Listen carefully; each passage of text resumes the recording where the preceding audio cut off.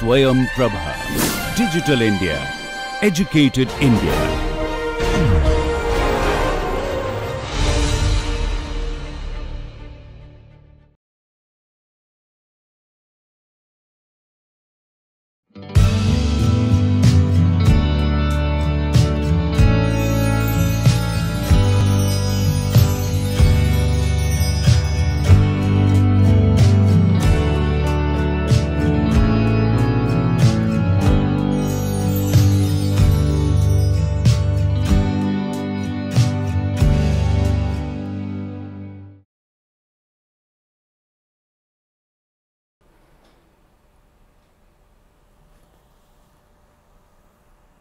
Welcome to this NPTEL MOOC course on Phonetics and Phonology, a broad overview. So, we are on the unit that is the last unit of tone and intonation. Today, we will look at what do we mean by prosody and its linkage with intonation. So, we'll start with prosody and what it means. In modern generative phonology, the reference is given here, which we will put at the end of the course, refers to non-segmental aspects of abstract linguistic structures. So, phonologists give primacy to abstract descriptions, as we already know from our introduction to phonology, and in prosody also phonologists try to look at the abstract representations and the abstract descriptions of even non-segmental phenomena. So, as you understand, in prosody we talk about non-segmental phenomena, and they also look for empirical evidence in the realm of speech. So, while they do they look for abstract descriptions or abstract generalizations or abstract analysis, they also look for empirical evidence in the realm of speech. And while we talk about prosody, we need to know about human speech. What are the sequence of phonemes, syllables, or words?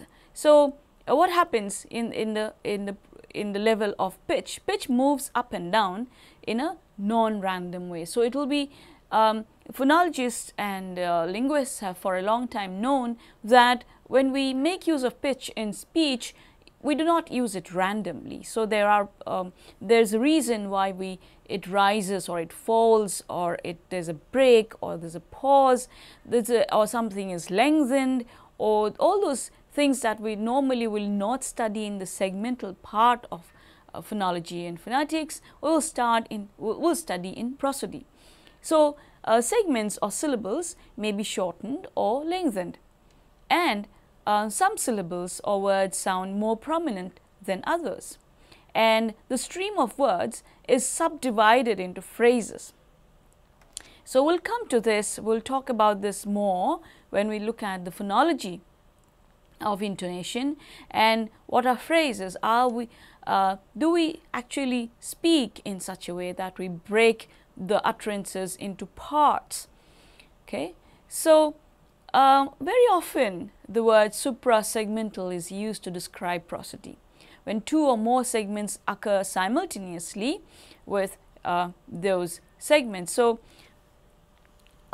these are the properties which are often thought to be suprasegmental, that is above the level of the segment, that is fundamental frequency, duration, amplitude, and also stress, which we studied, which we looked at in the previous lecture, stress and length of a vowel, word length, and various aspects related to length in terms of its relation, in terms of its position in a word, and also tone and intonation in general.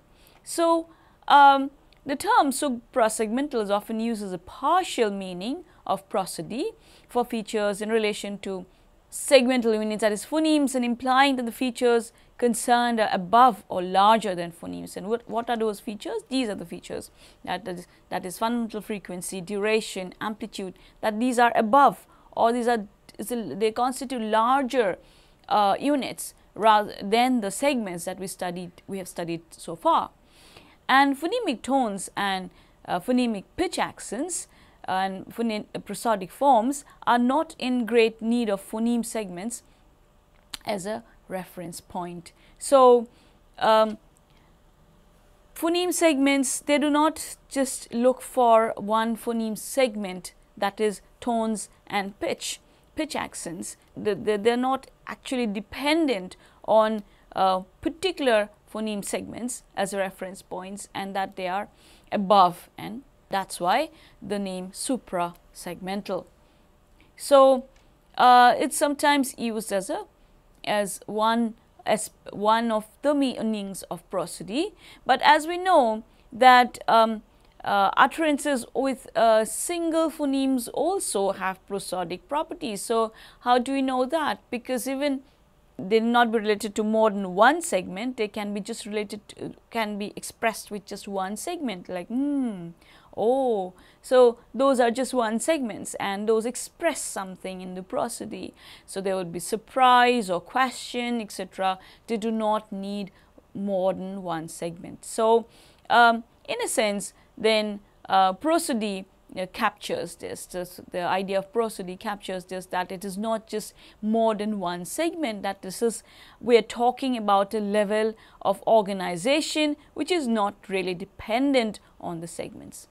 So prosody is a hierarchical organization of speech. When we talk about phonology, it's inherent in the understanding of in phonology is that prosody is a hierarchical organization of speech, and prosody has both phonetic and phonological aspects. The phonological aspect is the hierarchical organization of segments into constituents with a pattern of relative prominences within these constituents. So phonological aspect is the hierarchical, this aspect that is the hierarchical aspect, that there are levels of organization of prosody and that there is relative prominence, so which means one is more prominent than the other in a sequence, and those aspects are extremely important when we are looking at the phonology of prosody. And further, that the chunking aspect that we talked about before, that constituents include intonational phrases, prosodic phrases, phonological phrase, accentual phrase, etc. We will talk about these in greater detail in the other lecture on the intonational phonology.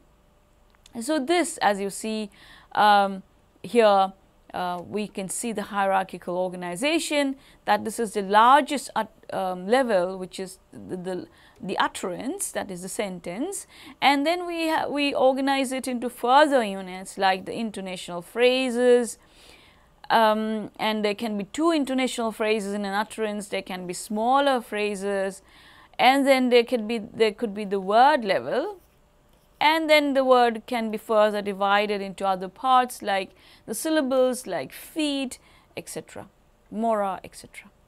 So phrase level prominences include nuclear pitch accent and pre-nuclear pitch accents.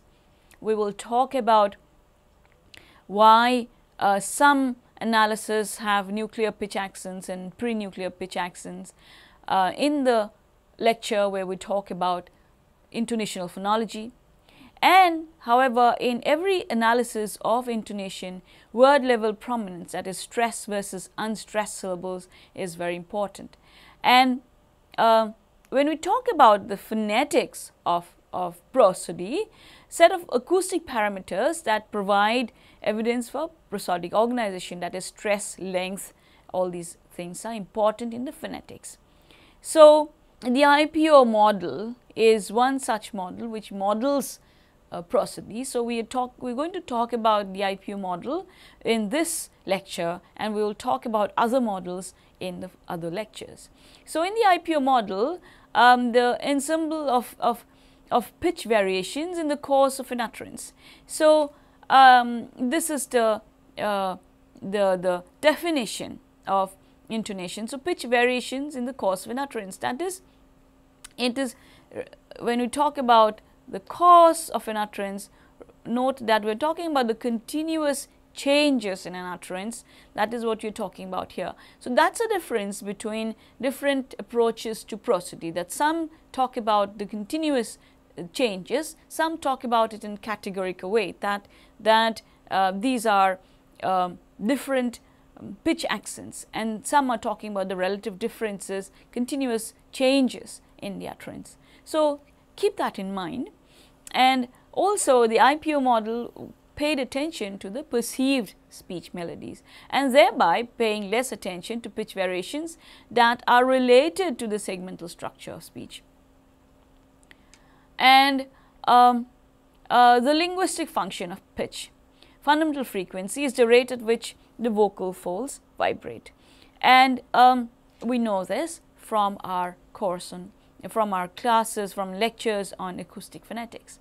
So fundamental frequency is the rate at which the vocal folds vibrate, and smaller vocal folds vibrate faster and leads to increased airflow and increase in pitch. And an individual can raise fundamental frequency by pulling the vocal folds tighter, so they vibrate faster. And the rate of vibration of the vocal folds, F0, is measured in hertz, and that is, as we know from the classes in acoustic phonetics, that 1 hertz is 1 cycle per second. And there's a difference between generally, but this is not an absolute difference. So generally for males it could be around 80 to 200 hertz, and for females around 180 and 400 hertz, the range, the pitch range along which we will find the pitch differences, the pitch changes. Within this range, each speaker has to a large extent active control over the fundamental frequency. And however, many details of the actual course of pitch in speech are not actively controlled by the speaker. And fundamental frequency conveys paralinguistic information, our emotions, happiness, sadness, etc., the speaker's sex and age and speaker's emotional state. The fundamental frequency may be affected by various linguistic factors. Fundamental frequency can differ by language. Average Japanese fundamental frequency is higher than that of English. So etc. So this fundamental frequency is dependent on a lot of factors. So the variations will be dependent on those factors. So fundamental frequency can vary according to the segment also, and these are not strictly suprasegmental properties. High vowels have high fundamental frequency, and consonants may have a particular fundamental frequency depending on whether they are voiceless or voiced. Voiceless consonants cause local pitch raising. Consonants may affect fundamental frequency of following vowels. In Yoruba, g rises into a vowel, but k falls into a vowel. So there's either a rise or a fall, depends on whether they are voiced or voiceless. So now what you see here is the measured course of pitch in a Dutch sentence with only two voluntary pitch movements and accentuating rise on the syllable klein. So note this is a and then accentuating fall on dent. So all the others are, what we mean to say that all these changes here are involuntary changes. Only these two are controlled by the speaker. And why is this so? And what is the is there a perceptual bearing of these kind of changes is what we are going to talk about in the rest of the lecture. So all these involuntary rise and falls that you see here in the pitch, that is falling, falling, again rising, and rising here, falling, we are saying that all these rise and falls are involuntary, and these are called consonantal perturbations. So consonantal perturbations are short, sharp, sudden movements in the fundamental frequency, and pitch accent contours are much slower and either fairly smoothly rounded as in the second sentence, or dwarfed by the sharp sudden movements of consonantal perturbations. So what we are saying is that, as you can see, this is slow, smooth rise here, unlike this sharp sudden rise and fall. So that's the difference between pitch accents, or the ones the pitch change is controlled by the speaker, and the pitch changes which are not controlled by the speaker, these are sharp, sudden rise and falls. So, and the sharp, sudden rise and falls are what we call consonantal perturbations. And the obstruent consonants, plosives or stops, fricatives and affricates add noise frequencies because of friction caused by air forced out of the vocal tract. We know fricatives are noisy sounds. We have discussed that in the acoustic phonetics lecture. And different consonantal perturbations can be illustrated by producing and listening to the voiceless fricatives f, sh, s. We have seen in the acoustic phonetics lecture how these cause different noises at different frequencies. So, this is what we call the consonantal perturbations, and other changes in the pitch contour is called microprosody. So, consonants affect the vibration of the vocal folds by narrowing the vocal tract, inhibiting the flow of air in the mouth, changing the air pressure, and frequency at the start of the consonant becomes lower for voiceless stops, but the effect with other obstruents generally not so obvious. So, voiceless stops can affect the vowels, the pitch, because it narrows the vocal tract, inhibiting the flow of air. It changes the air pressure. But the obvious effect with other obstruents generally not so obvious, as we just said, and the very short patterns resulting from the modification of fundamental frequency by consonants are known as consonantal perturbations or microprosody. So, these segmental effects are called microprosody, and even with a good pitch track, it can be difficult to decide what is linguistically significant. Segments cause perturbations in the fundamental frequency. In the fundamental frequency contour, edge effects, transitions from voiceless to voice can often be accompanied by disruptions of regular periodicity. So human perception though bridges the gap between this threshold. So, it is only when the pitch is very drastic that the gap is perceived. But interruptions of the sound of speech during intervals of voiceless consonants are perceived to be longer when they exceed roughly 200 milliseconds. So, the human perception threshold compensates for these gaps, and silent gaps longer than this effectively prohibit perceptual integration of preceding and following sounds. So, 200 milliseconds is a long time. So, something below that is not even perceived by the human perception mechanism. So, that is why these microprosodic effects are not relevant when we are talking about the perception of general prosody by human speech. During most vowel sounds in normal speech with normal loudness, pitch can be determined with an accuracy of a few percentage. So, normal loudness level, pitch is determined with accuracy, but with if there is higher, if it's louder, then that may interfere with perception. For the study of intonation, pitch distances are more relevant than absolute pitch. So, the distance from one height to another is more relevant. And for a male and female speaker, we have different pitch levels. It is often useful to measure pitch in semitones because that gives you an idea about the perception. The semitone scale, a log scale derived from the Hertz scale, the distance d in semitones between two frequencies f and 1, there is a formula for the distance, and you can get the log value after dividing the f1 from the f2. So, this is a formula for the calculation of the semitone, the semitone scale. So, we will have to find the value, logarithmic values after doing after multiplying the f1 by f2. So, this is the calculation, and we will not talk about semitone scale anymore, but if you are interested in perceptual studies of pitch, then the semitone scale can be useful.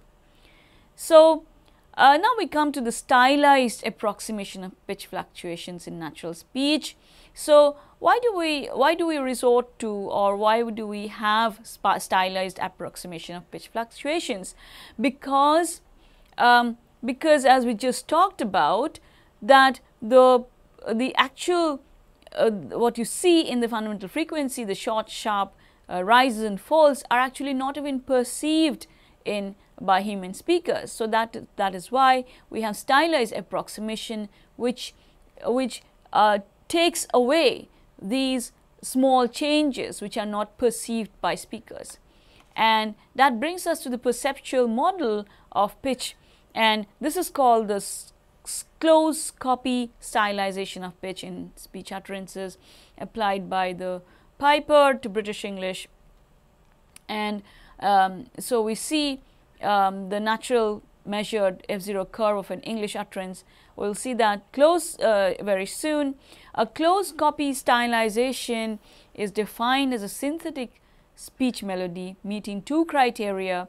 It should be perceptually indistinguishable from the original. It should contain the smallest possible number of straight line segments.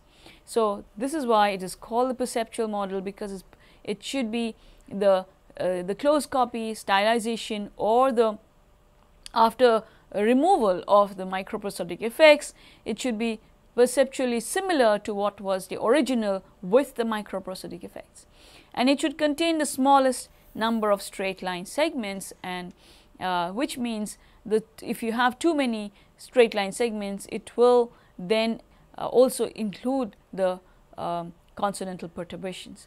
So the graphical representation, the close copy stylization, continues through the voiceless portions of the utterance. So when we have voiceless portions, we don't have the F0 track at those points, but close copy stylization will ignore those and also draw a straight line through the voiceless portions.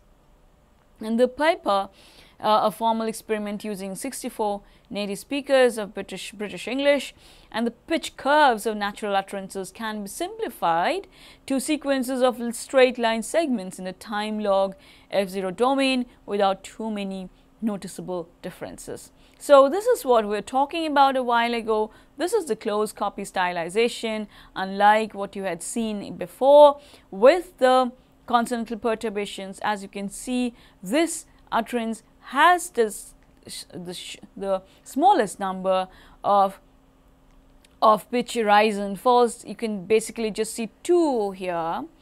And what are those two? Those are the parts which are emphasized by the speaker. And as we had in the beginning of the lecture, we had talked about how stress and prominence, relative prominence, is important in understanding pitch. You can see that here, that these are the two most important points in that utterance.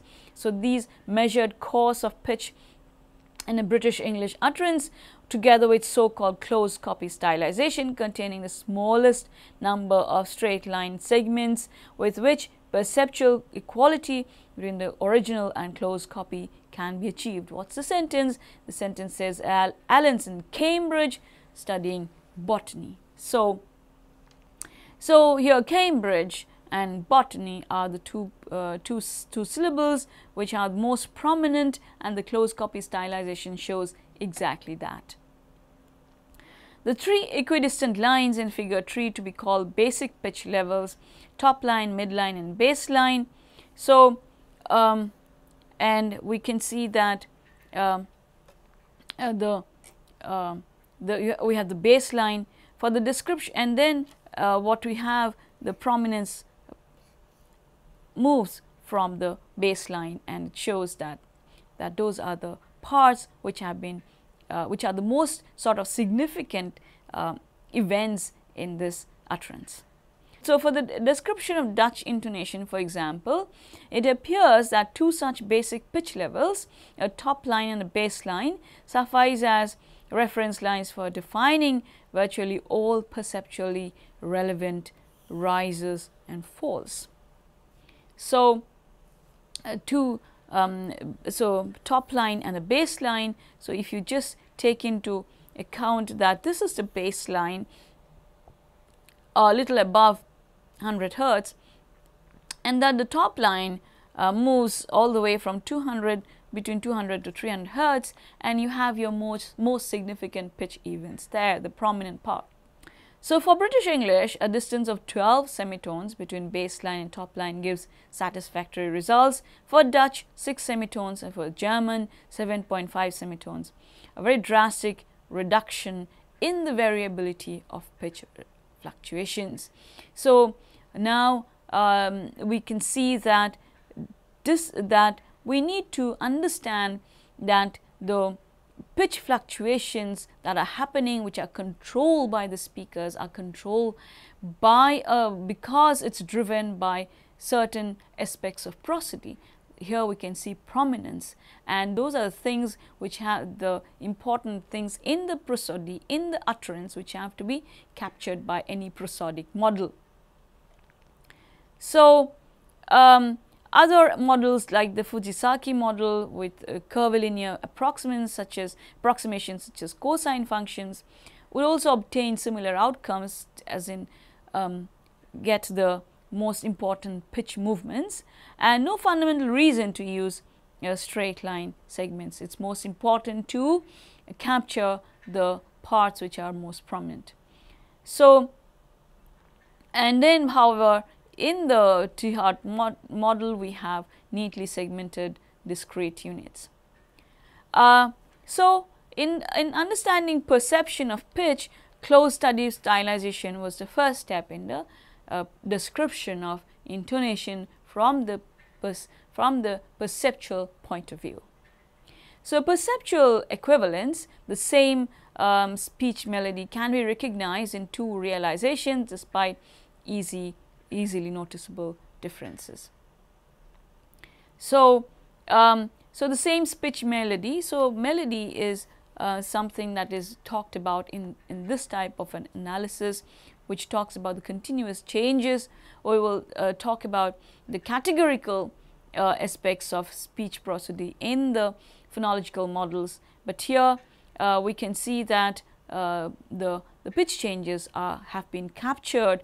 The perceptual relevance and the perceptually important parts of the pitch change has been captured in a close copy stylization, and it was the first step in understanding the intonation. So, gives us such a model gives us an inventory of standard pitch movements. Combinations of these generate perceptually equivalent pitch contours.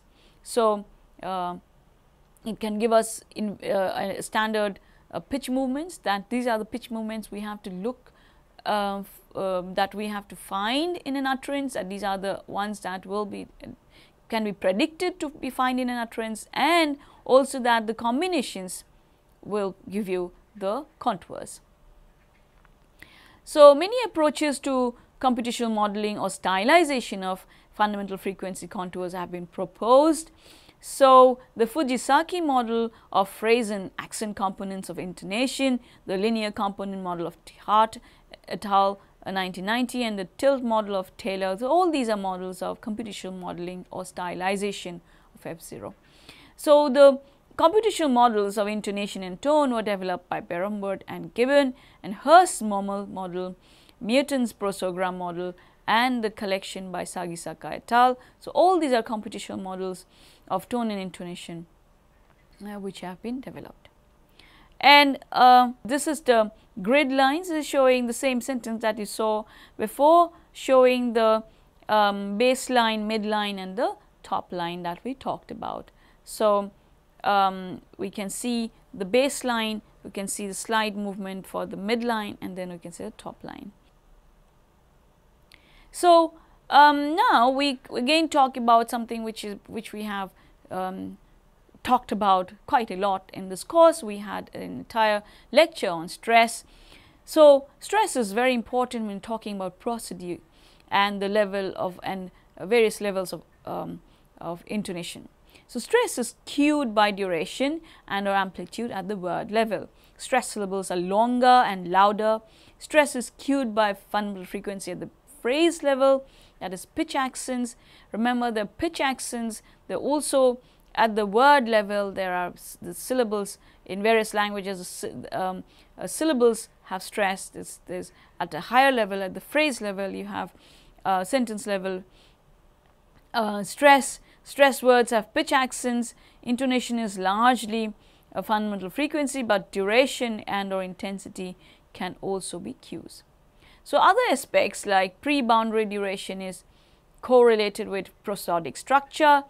Pre-boundary lengthening increases indicate higher domains in the hierarchy.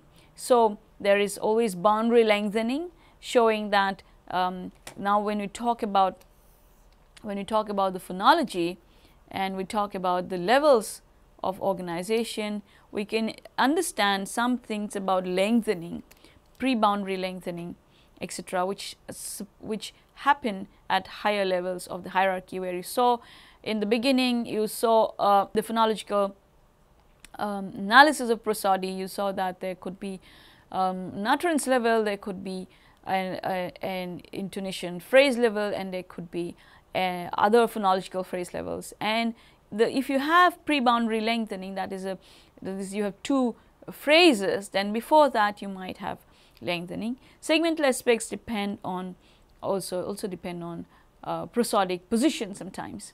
So when we talk about segmental aspects of prosody, the one which is important, which comes to mind, is domain initial strengthening. And in higher prosodic consonants, we again find domain initial strengthening. We have that is in the initial parts of an utterance of a phrase. You will find that they are mostly phonological processes like assimilation do not happen, and they are segments are most faithful to their actual underlying forms, and then we have strengthening in those forms as well.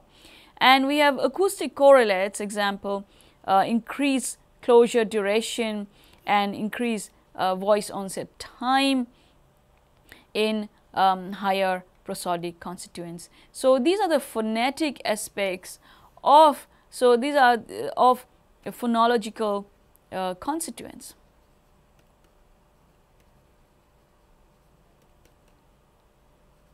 So we saw that how the perceptual models were developed for understanding intonation, and then we have also phonological models which understand them as abstract units. When we have those abstract, even in the construction of those abstract units, we talk about the acoustic, phonetic aspects of prosody. So intonation, we come to the level of the sentence level, that is the utterance.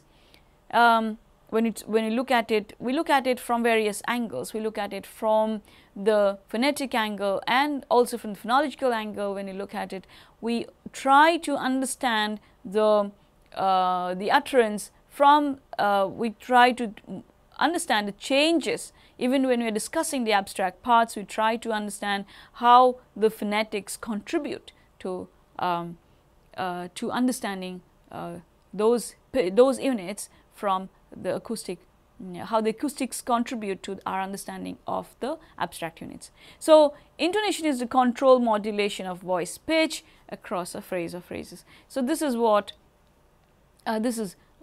initially, remember when we talked about intonation, initially we talked about how in certain interpretations we have the change in melody. That is the change, the continuous change in relative melody was the way that it was defined. Now we understood after looking at those models that actually there's a lot of control there. When the changes happen, the changes do not happen in random way. We saw how Allen's in Cambridge studying botany, so we saw how speakers control the parts which will receive prominence. So that is why we call intonation a control modulation of pitch across phrase or phrases. So all languages seem to use at least some intonation to mark prosodic differences in meaning. Example questions and statements, we will see those in another lecture when we're talking about what's the difference between a question and a statement, or non-linguistic information like attitude or emotion. So, and this is these are three diagrams showing you just what we talked about just now, that it is control modulation of pitch. So why do we know that it's control modulation of pitch? You saw how parts were emphasized when you saw the English sentence where where we saw that Alan's in Cambridge, and we saw where the first part of Cambridge was emphasized. And then apart from that, what we just now said, that it is controlled modulation of pitch. So what do we mean by that? So we see these three English sentences. The control modulation is seen because this is a declarative sentence, this is the pitch contour of an interrogative sentence, and this is an incredulity, like can you believe it. So when you have a sentence like that, you have rise and a fall and a rise, and when you are asking a question, then you have an interrogative sentence and you have a rising intonation, so to mean that you are asking a question, whereas if it's a falling, then it is just a declarative sentence. So this is the control modulation of pitch, and we will look at more into this in the following lecture. And however, one should remember that such forms of descriptions don't give us enough means to describe more complex patterns. They don't allow us to see the layers of patterns.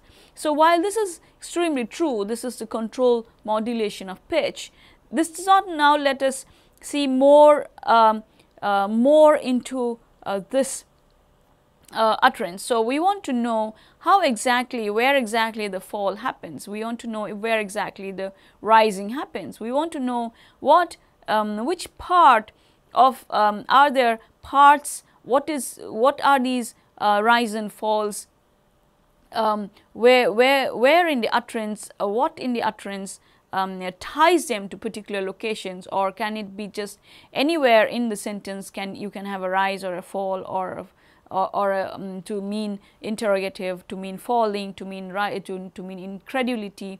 Are these tied to some locations in the sentence? So all those complexities are not visible here, even though you can see the control modulation.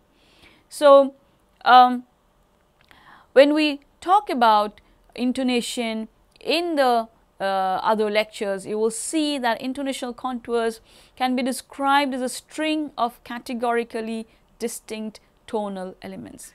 And the autosegmental metrical model that we will discuss in the other lecture shows that it's a contour, it's a grammatically governed concatenation of pitch targets, and English accent intonation is determined by three parameters: pitch, accent types, pitch, accent and phrasing, and these parameters are independent of one another.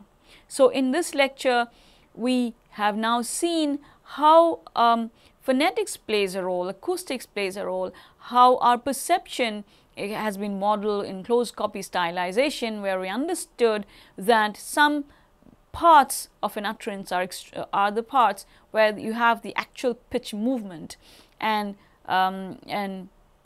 we saw that with the English sentence, we saw that with the Dutch sentences, and when it is important for any analysis to capture those vital points in the utterance. But we also have models, and apart from that we have computational models which can do those predictions, and apart from that we have phonological models which studies the complexity of an utterance in great detail as to why you have domain initial strengthening, why you have final lengthening, why certain parts why you have a pause in certain parts, why do segments change at the phrase level, and what exactly is governing those changes, and why do we have utterance breaks, why do we have utterances into different chunks in a sentence, that we do not, when you're saying a sentence, we are actually taking breaks in the parts,